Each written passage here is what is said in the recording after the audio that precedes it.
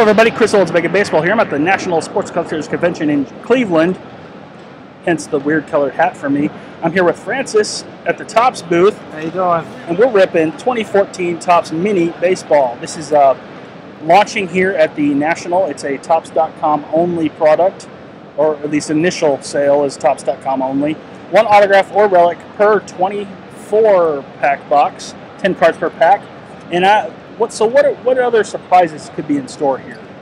We have a really strong We have a really strong checklist of autographs. We have obviously we have a Brayu. We have actually a Jeter relic card this year. Okay, cool. So we have some stuff to look forward Ooh, to. box topper. Coupon, 10% off. I'm not going to show you the code. I'm going to make you buy the box to get the code. If you need T-shirts and hats with Topps logos on them, please feel free to use it. Okay. Or buy some Major League wall art right there action. Major League. Those are fun. And let's see here. I'm just going to start a small pile down there. First, though, one thing we should mention, a surprise upon Topps' part this year. For every one box of minis you buy, you get your choice of a, I don't know, I guess they're 5x7s, yes. National branded. The future is now inserts. So there's Bryce Harper, Mike Trout, and people might be interested in this guy. Yoenis Cespedes, Xander Bogaerts. Hard to read it backwards on my screen, even though I should have known who it was. Billy Hamilton, and Yasiel Puig. So you get one of these for every box that you buy here at the Topps booth. I just fumbled the pack. That'll probably be the one with the hit in it. So when we go hitless in this box, we'll see. But those are one per box, bought at the booth, $50 per box basically. And if I remember correctly, last year, the odds of 1-of-1s in this thing are pretty good. The printing plates were very 1 in 96 for a printing plate. Yes. And the blacks are 1 in 77. Are those 1-of-1s or out of 5? I'm not.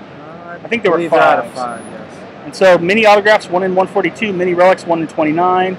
It's a pretty good shot at some rarer stuff. We played Pack Wars with some kids last year and pulled a pink Derek Jeter card out of a box. So you know how I dropped that first pack? It wasn't the relic pack because here it is.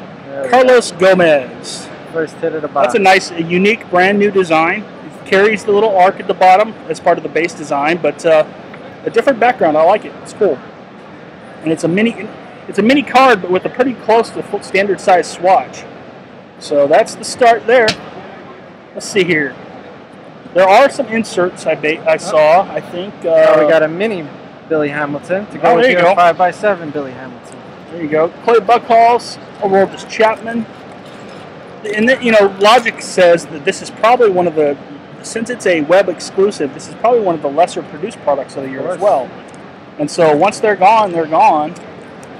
And any extras. And the odds are going to stay the same. So it's a bargain chance. It's some fun stuff.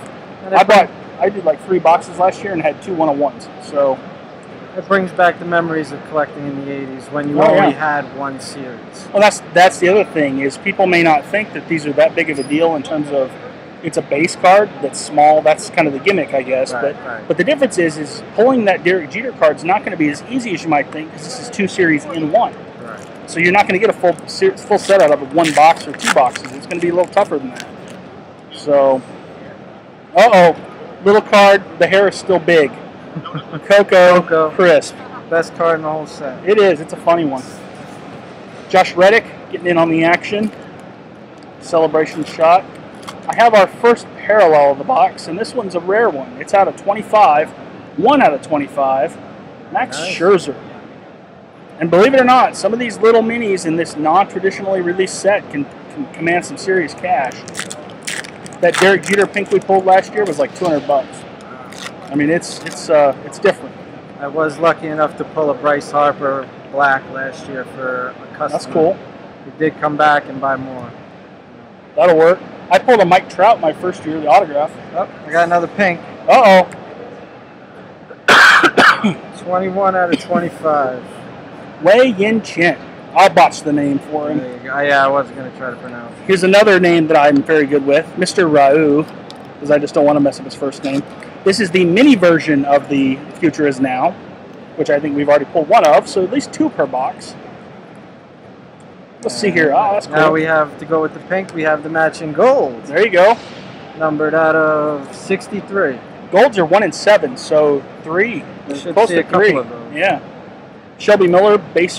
Technically, I think these do get rookie card tags, although that's not a rookie. He's a future star. I should have known better, but it felt like a rookie to me, man.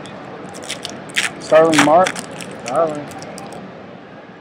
Trevor Cahill, Yoenis Cespedes. He's little, but he's still big. Michael Waka, also a kind of a big deal. And yet another gold of a top player here. We got an Orioles theme going. Out of 63. Manny Machado. There's the base to match. There you go. Like I said, though, this is 2 series in 1, so your odds of getting whatever one key player you may be chasing aren't as good, which makes it more valuable in theory. It also brings the set collectors back to the hobby. Yep. A lot of sets are only 100 cards, 200 cards. Now you got 660. You can't just shrub one box and get what you're looking for. And I think the hobby needs a little bit more of that, to tell you the truth.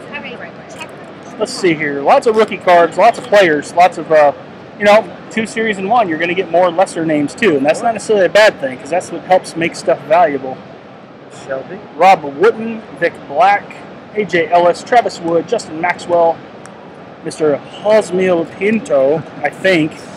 I should know that name, but, I'm not listening to a lot of Twins games these days. But there's fun stuff in here. And Yasiel Puig, of course. There we go. Come on, laptop. There you go. It went to sleep on me, so I couldn't see my screen. Another gold. Hank. Dylan Bundy. Xander Bogaerts mini. We pulled like all the promo guys there. Good box. All the promo guys are good players. I dropped a pack. He's going to go off camera here to find it. Oh, and I fumbled the stack of cards. Ha! Uh-oh. It's all right. We're good. It didn't hit the power button, so we're fine. Let's see here. Pablo. He's not little, even in this one. Mike Zunino. Cliff Lee. Brian Wilson. Jared Parker. There you go. Still the big crazy beard on a mini card, Brian Wilson. All right, and the final pack. Here's where we get a printing plate, right? Oh, we got a gold, though. All right. Let's see here. Matt Cain, Jason Mott, Jordan Danks out of 63. That's a cool-looking card.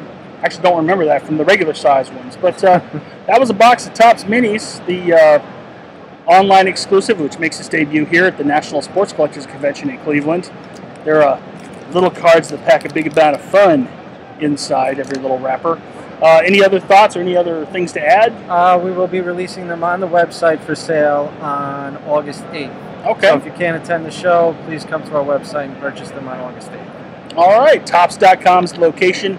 Find yourself some Ricky Vaughn jumbo cards with Joe Boo. I never did a video, but I bought 5 sets for myself back at home. And that's it for now at the show. I'm sure I'll be back around at the Topps booth for other goings-on. Wrapper redemptions going on. It's not for minis, but if you open 3 packs, you get any Ginter mini except for 2. If you've opened Ginter boxes, you get a Abreu or Tanaka, so not a bad start for the show.